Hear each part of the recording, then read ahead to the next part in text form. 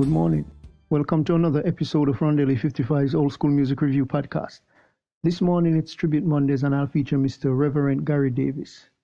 He was born on the 30th of April 1896 and died May 5th, 1972. He was also known as Blind Gary Davis.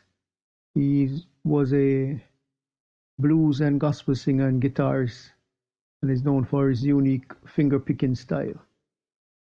He taught and influenced many other artists. Thanks for your contribution, Mr. Davis. You are really appreciated. You can listen to the song Samson and Delilah. He originated in Lawrence, South Carolina in the US. And he is known for the genres gospel blues, that's Piedmont blues, or Piedmont blues, country blues, folk blues, and he was active from the 1930s to the 1970s. So until next time, hope you have a great day. Remember, God loves you. Jesus is the only way.